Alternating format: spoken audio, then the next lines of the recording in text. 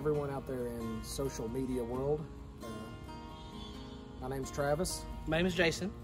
We are with the operations and education staff here at the Tennessee Valley Railroad Museum. Now, some of you probably see this steam engine behind us. You're thinking, oh, this is a video about steam engines. To quote Buford T. Justice, that's an attention getter.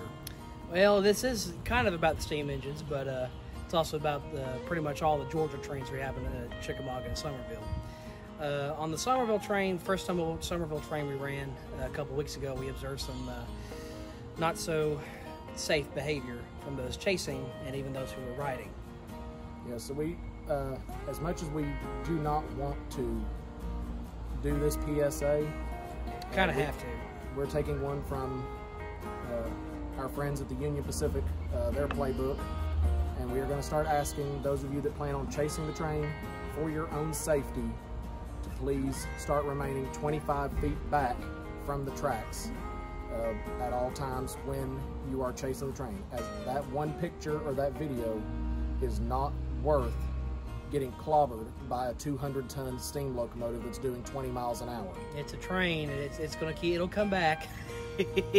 It'll come back. It ain't gonna go nowhere. And it doesn't have any feelings, so if it hits you, it won't cry and it won't feel any remorse. But you also need to think about the crew in the cab, what they feel if they hit you or come very close. How do they feel at the end of the day? So we just want to share to have some, be thoughtful of your surroundings and your, not only the people on the train working, but your fellow chasers and, of course, the residents of the town that you're in, of course. And also for those of you that are going to be riding with us, we do carry an open-air car on the train, car number 1000. For those of you that might be riding in that car, we also ask you to please remain safe while in that car as well, as we also did observe some people that were hanging way too far out the windows. Yep. And it only takes one incident for us to not be allowed to run that car anymore. So don't be the one person that ruins it for 1,000.